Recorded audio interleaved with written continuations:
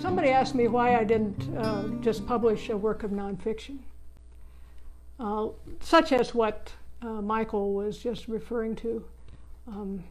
There are good historians out there doing that kind of thing, but I'm not sure that they get us to what's true, because of how I define what's true. There is, of course, factual truth. You know, the war started on Monday, but we could also say it started on Sunday because there were some people killed that day. I mean, you see, you start jockeying with the facts and competing for, well, who's more right?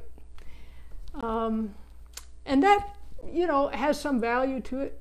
I'm not going to say that it doesn't, but when it comes to trying to change people's hearts, to sensitize people, to raise their awareness, we need stories. I mean, we've been telling stories for thousands of years, you know, and before we could talk, we were probably drawing our stories on the cave walls, you know.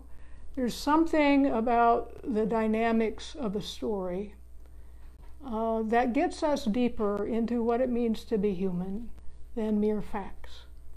And that's why I'm a storyteller.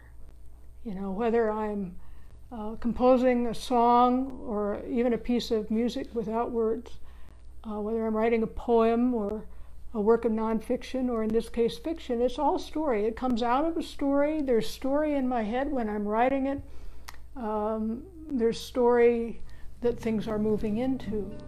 And part of the story that I want things to move into is a better world.